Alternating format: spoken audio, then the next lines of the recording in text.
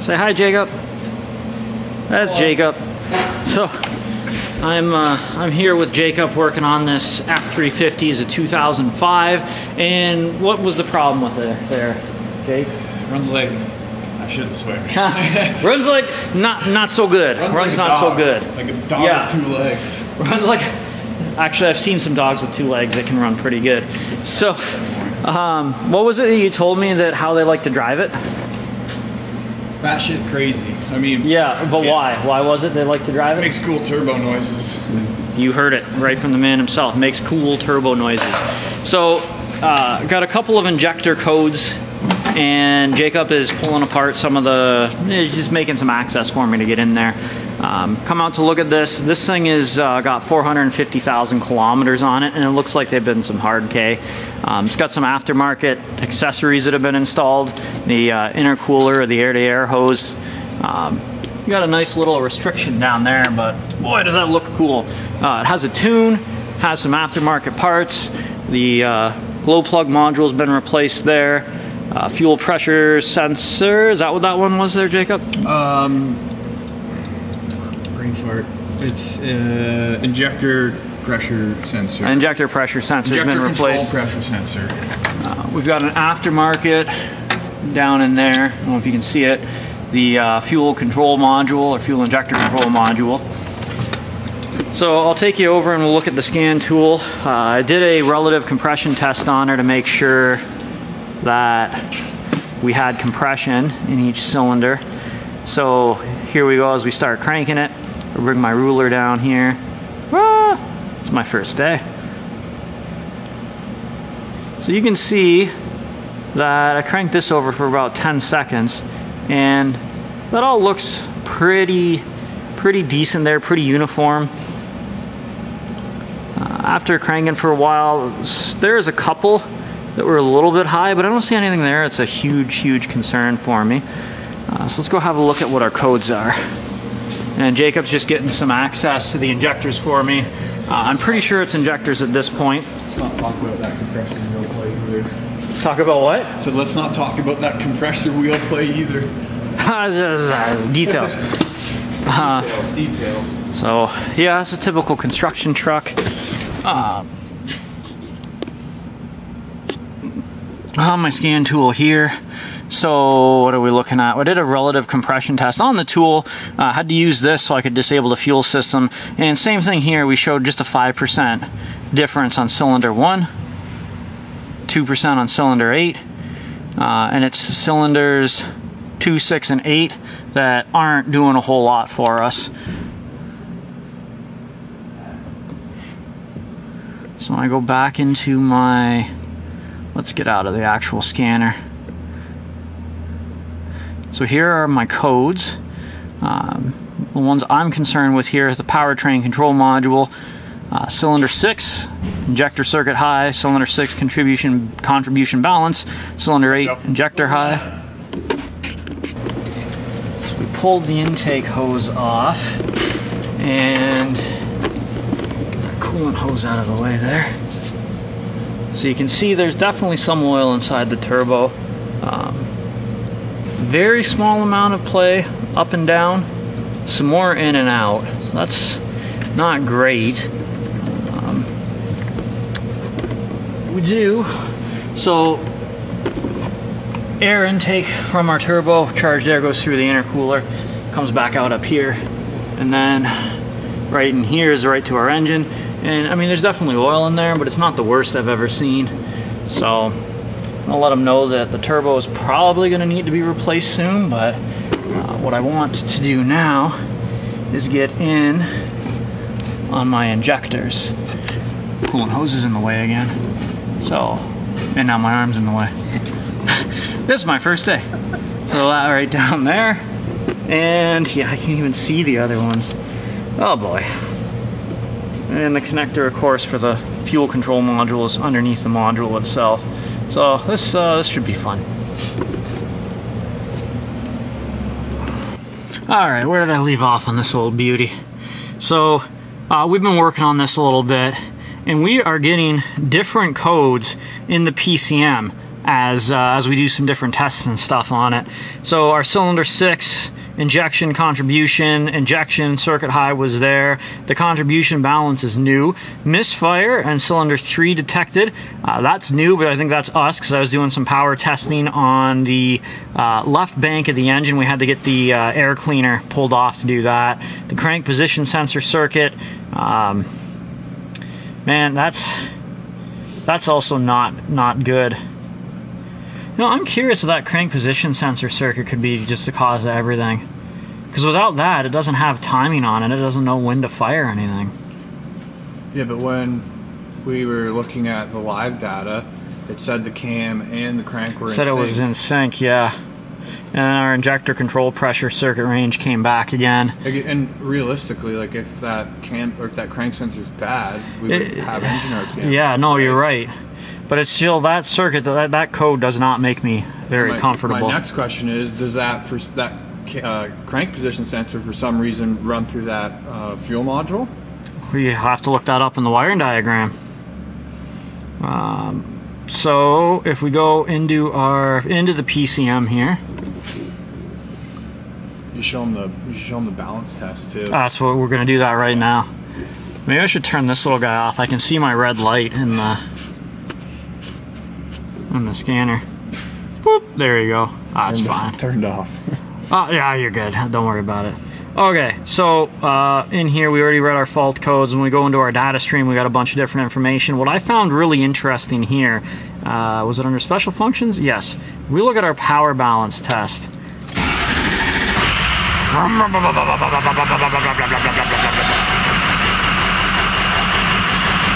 There's a pulley on this thing that's starting to die. So our power balance test here, look at this. On cylinder number 2, we got almost nothing. Cylinder 4 is very weak. So on cylinder 2, I only have power on, you're supposed to have 2 powers, 2 grounds.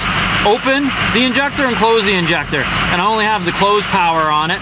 Cylinder 4, I didn't have power for either. Read nothing on my scope, so I'm not sure how it's even measuring up here.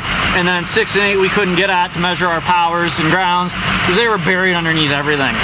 So they're kind of, I mean, this tells us a lot, but to confirm, oh, that's neat, we cleared it. To kind of confirm all of this info, let's see, what else do I have here? Relative compression, I think I already showed you. If we go back to, was it actuation test? Yeah, our injector disables. So let's go into injector 1, which is supposed to be running okay. I want to look at some data on the injector disable. I mean, the biggest piece of data is just listening, and you can hear it as the engine changes its RPM. But since I got that crank code, I'm going to pull that live data up on the, is it synced? Number of misfires, we weren't reading anything on the misfires. However, we want the desired idle. However, it was giving us a code, or not a code, but just the info said misfire monitor not run. Hey, one of the injectors just kicked in.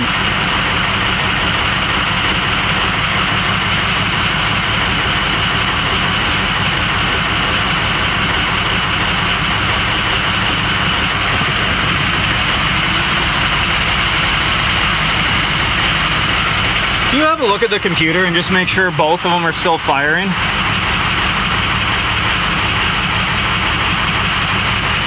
Okay.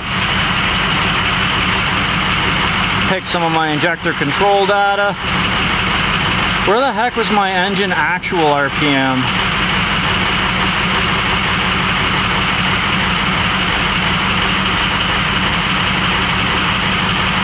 This thing's sounding worse and worse. If you press the brake pedal, it should stop. It'll kind of, well, maybe not. Sometimes it's like to try and kick itself up on high idle and then... Well, that's interesting. Yeah. I missed it. Engine, oh, there it is. There's my RPMers. Okay, so I got 10. So I got my injector 1 disable. I can see my actual RPM, my desired. Hey, my injector control pressure is actually matching right now. Earlier today it wasn't. Yeah, misfire monitor evaluated, no. Cam crank sync, yes. 1 misfire, that's it. It has more than 1. Okay, let's disable injector 1. Blah, blah, blah, blah, blah, blah, blah. Yeah, that's not good. So you could hear that. I hope the camera's picking that up, but you could also see it drop. So let's go injector. Give me your camera and do that again. I'll get close to the engine. That's a good idea.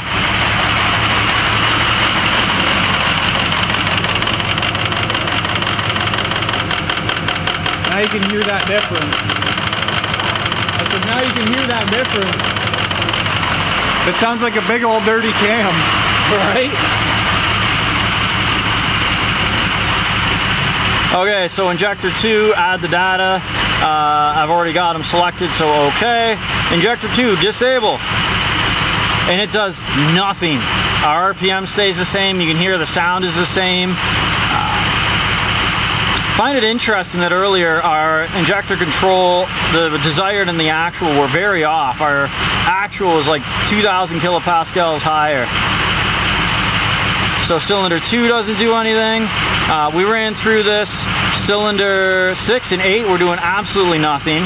Cylinder 4 was working when we first started the day a few hours ago, and it's kind of contributing now, but not nearly as much as what it should be, which makes sense because in the power balance test there it was weak.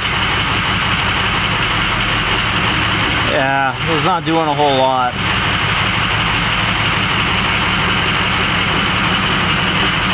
So let's go have a look-see at the power on the injectors.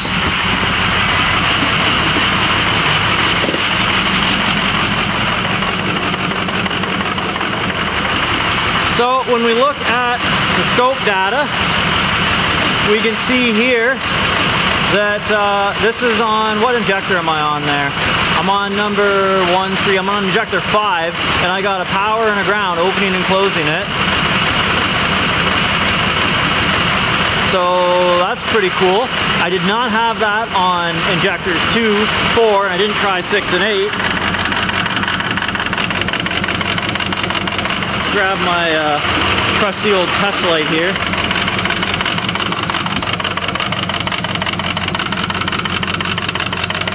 Thing's running worse and worse all the time. So I hooked the light up on my ground. Where am I? On my ground. Always test your light. Be careful of the belt. Do I have power?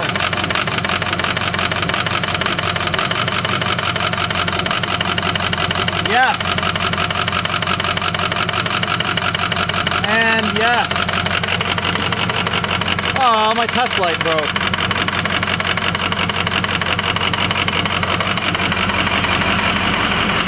That's really sad.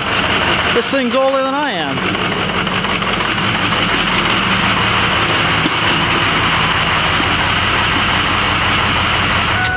Oh, Jacob ran away. That's disappointing.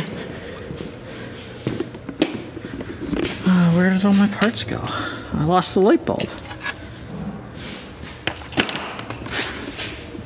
Is it gone forever? Oh, there it is. Right there. Huh. Okay. Good thing I carry an extra. That's okay. Snap-on's got a lifetime warranty, right? Yeah, that's just old. A little bit of super glue will fix that. So you saw that on that cylinder 1, 3, 5. We had the power there, and cylinder 5 worked on our contribution test, power balance test. To get to my other cylinders, I had to, so you can kind of see way back in there is 6 and 8. Had to remove my air intake to get to 2 and 4, and we did not have power there. So no power being delivered to the module, or sorry, to the injectors. No power being delivered to the injectors. That tells me that our module here has got a problem. So it needs to have all of its powers and grounds checked to make sure that it's feeding everything. But I'm fairly confident that, can I get a visual on that for you?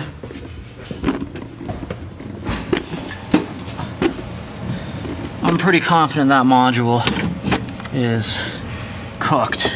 So if you look in there, you see how red that is, yeah, the old coolant reservoir was leaking, and I think she was leaking for quite a while down onto that module. So we got to get that pulled out, inspect all the connectors on that. But water or coolant and modules, electronics don't go together so well. So I think I am done for the day. I'm gonna let the customer know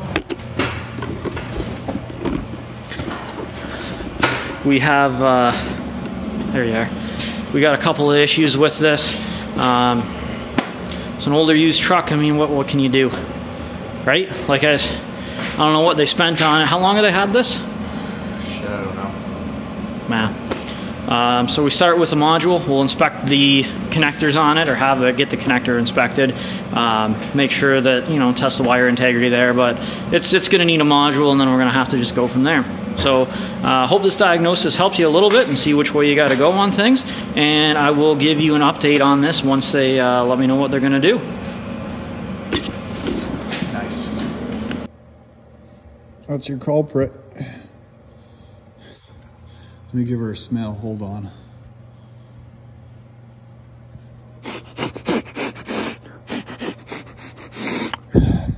Yep. Smells like burnt electronics if I say so.